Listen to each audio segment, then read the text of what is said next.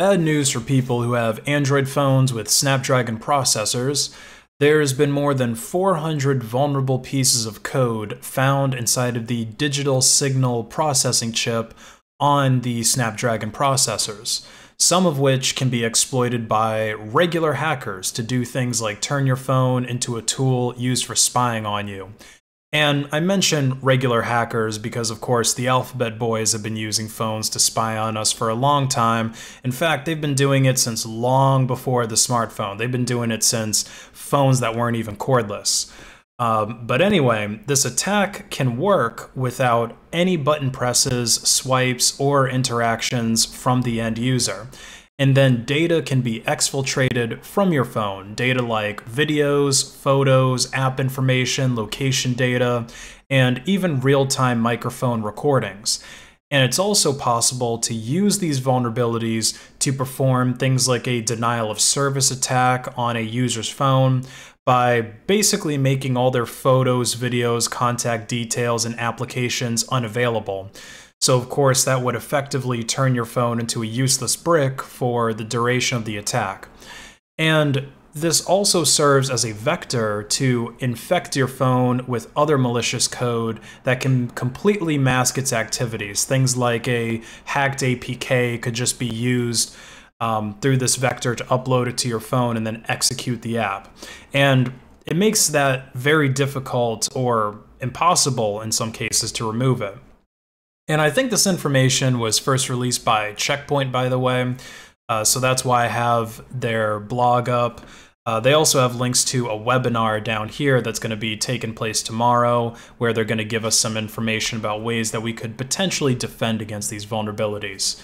But since the majority of Android phones use Snapdragon processors, this is likely going to affect the majority of Android phones, although it's unclear exactly which models of the Snapdragon processor are affected by this.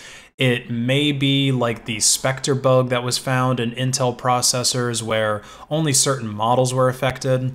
I couldn't really find clear information about that. And I suspect that the fix to these vulnerabilities is going to be very difficult to implement, since each of the different phone manufacturers in the Android world has different firmware running on their phones. Even though these phones, they might be using the same processor, they're going to have slightly different hardware underneath. And the code running on these Qualcomm DSP chips is proprietary. So the fix has to come from Qualcomm and then be implemented for each individual type of phone. And once you understand what the DSP chip does, then the complexity becomes a little bit more understandable. So the DSP chip is responsible for optimizing each area of use on the device itself, including the multimedia experience, video recording, artificial reality if your phone supports it, audio features, charging features such as quick charge and wireless charging, and much more. And each type of Android phone processes images in different ways with their camera.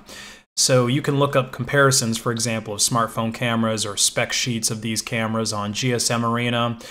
Some of these phones, they have a feature like wireless charging, and it's going to be at different wattages. Some phones are going to be able to wirelessly charge faster than others, and some phones even have the ability to be used as a wireless charging pad themselves for other devices. This is a feature in the newer Samsung phones. I think they've had this for a couple of generations now. Some phones, they have the capability to add storage to them via an SD card. So there's another feature that a lot of the flagship Samsung phones have.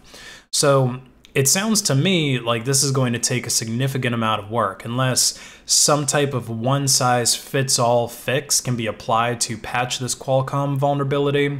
But like I just explained with what the DSP chip is responsible for, and since each phone has different hardware, I don't think that's going to be super likely.